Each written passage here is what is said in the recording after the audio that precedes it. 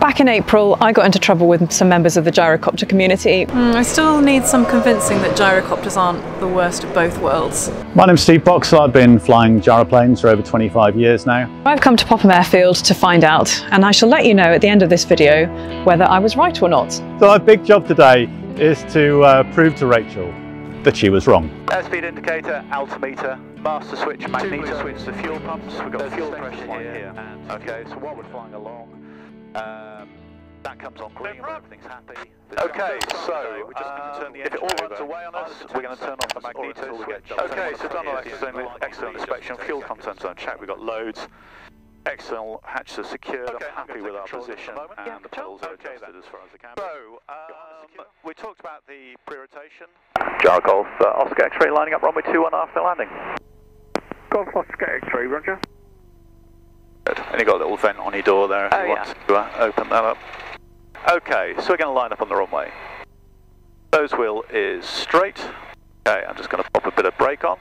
We've got 1800 to 2000 RPM. We go right to the end. So if you could just gently squeeze on the pre-rotator for me. The first right, and then gently squeeze it on. That's good. Coming in for fuel. Gently squeeze it on. Squeeze, squeeze, squeeze. Keep going, keep going, keep going. Keep going, keep going.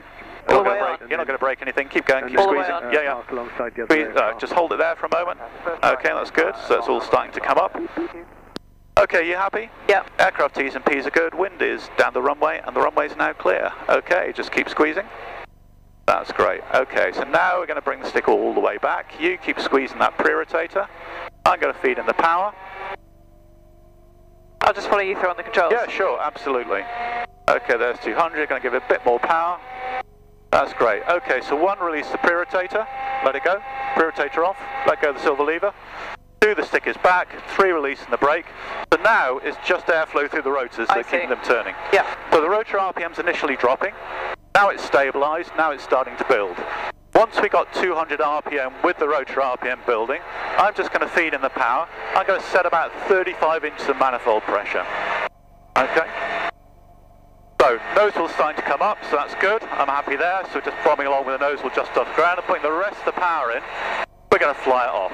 I'm just gently lowering the nose, let the aircraft accelerate. I'm just going to keep it close to the ground so Ian can take some pictures. There he is. Cheeky wave as we go past. Okay, put the rest of the power and we'll climb away. Good look left for traffic, and just gently coming around to the right. So a lot of people think that flying a gyroplane is going to be like riding a unicycle. Yeah. Okay, that you're just on it the whole time, and if you let go, it'll all fall apart. But just take your hand off the controls. But once it's That's trimmed, very counterintuitive. okay, the less we do, the better it will fly. Wow. Okay, so we got about 60 to 65 in the climb. Yeah. All right, we're doing quite well because you're mercifully light. I'm just going to bring the power back to max continuous, which is 35 inches. The nose is coming down all by itself. We're going to turn just out over these grain silos here. Yeah. Wow, I'm astonished that you could just let go of the controls like that. Yeah. Okay. And not that you need to do anything, but you have control. Oh, thanks, yeah, I have control doing nothing. Yeah, and it will roll off to one side, so you need a little bit of right stick. Okay. Just keep it straight, just find your point in the distance, fly us off. And do I need to do anything with the pedals at this point? So we just try and keep that little string in the middle, so it needs a little bit of right pedal pressure. We'll come to about 1800 feet. If you bring the power back now with your left hand, bring it to back, just below 30 inches of manifold pressure. Okay, and just allow the nose to come down. Just let it do what it wants to do, basically. Yeah, bring the power back a bit more, reduce the power, a little bit of right stick, and we'll just keep flying along the A303 here. Just keep the A303 on the left-hand side. Okay. So you wouldn't see your instructor quite this chilled with someone on their first flight in an R22. No, that's for sure. So, you know, why do we fly gyroplanes? Well, they're straightforward compared to a helicopter. You know, easy to fly. But most of the flight envelope, yeah, they will fly like I said, like an aeroplane. Yeah. We got fantastic visibility, you know, just like in a helicopter, so not a lot in the way. I can see the Solent over there. Yeah, that's right. So the hills on the far horizon, that's the Isle of Wight. Yeah. Bravo Charlie, the controls are really heavy, aren't they, compared with... So it's one of the features of the Magnes. It's because of the way the the rotors are balanced. They've got quite a forward centre of gravity, and so that means that they resist changes in direction. Okay. Okay. So what it does, it means you've got quite heavy controls. Yeah. But it does make the aircraft very stable. Let's try a 360-degree turnaround to the right. You only need about 10 or 15 degrees angle of back. Spot where the horizon is, and just a bit of back pressure as we turn, just to stop the nose from dropping. There's scenic Basingstoke in that direction. There's the airfield. Oh yeah. Need to tighten up a bit more if you want. Okay, good spot, thank you. So as you roll out, just ease off that back pressure. So we'll try going around to the left. Okay, you can tighten up a little bit this time if you want. Clear my side? Yep, clear both sides. Okay, so just roll, back pressure. Just need to add a little bit of power. What we're going to do now is what's called a vertical descent. So it's going to bring the power back to idle. Yeah. We're going to allow the airspeed to drop. We'll maintain about 20 miles an hour, so you've got some airflow of the rudder. Otherwise, the bodywork doesn't know which direction it's pointing in. Okay. It will just come down vertically underneath the rotors. Yeah. All right? So, well, we're kind of into wind. So I just want to do a quick clearing turn. If you could just take me 90 degrees to the right, just so I can check behind us. 2-1 right hand, Mike 2, let's keep a look out.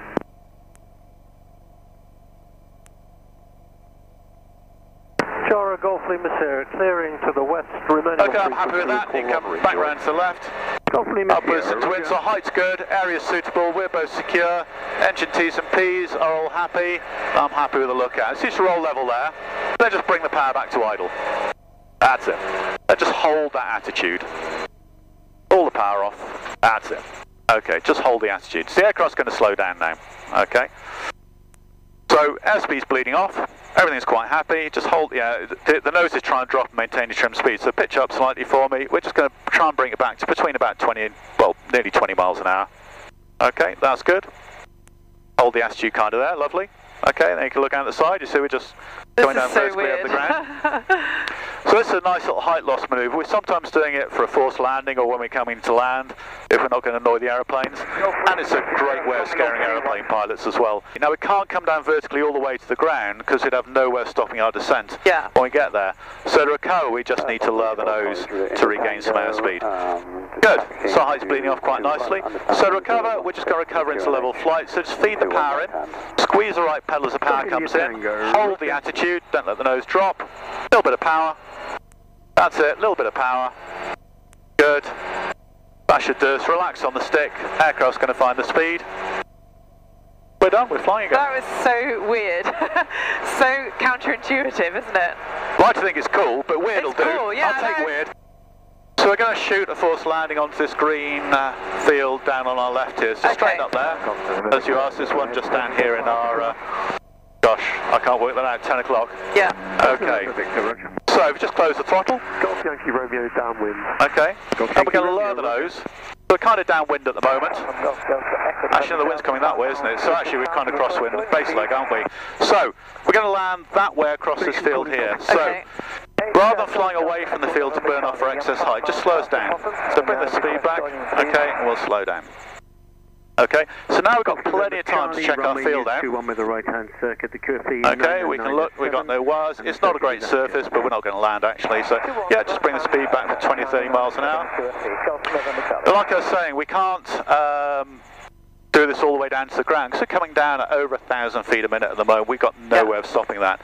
So what we want to do, when we get to a few hundred feet, we're going to lower the nose, just relax on the stick, build our airspeed again, speed up to 65 and we'll make our approach. Okay. Okay, the wind's kind of coming diagonally across that field, isn't it? So that's perfect. Right, so we've got a great view of the field. Just slow us down, hold our position here. That's good. Okay.